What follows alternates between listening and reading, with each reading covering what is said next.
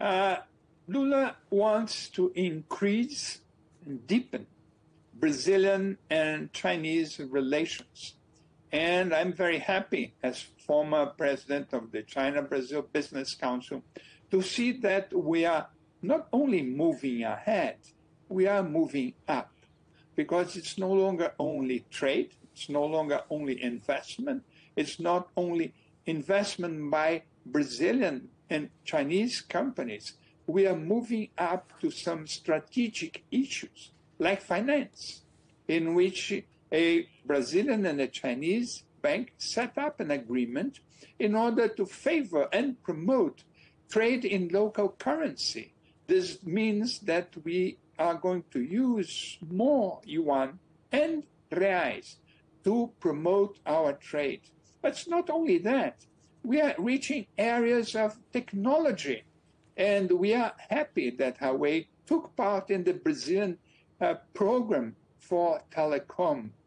And we are also moving towards a stronger relationship in the area of new energies, like, for instance, the use of electric cars. So we are making a considerable progress by entering the financial area, and we are doing that in fully accordance with our own values, with our own economic interests, and 200 Brazilian companies are in Beijing now to foster this relationship. Mr. Ambassador, what does China want from Brazil? I think we share the same purposes. It's increase further trade, investment, technology partnership, and also to enter the financial area as a means with the BRICS of helping to reform the international system. China's investments are obviously crucial for Brazil, but I wonder how that might influence or change Brazil's relationship with the United States. We are going ahead with our cooperation with the United States, and as well as with China. They are both countries very close friends to Brazil, and we don't want to promote one of them in detriment of the other. Brazil is a very big country. There is room for both.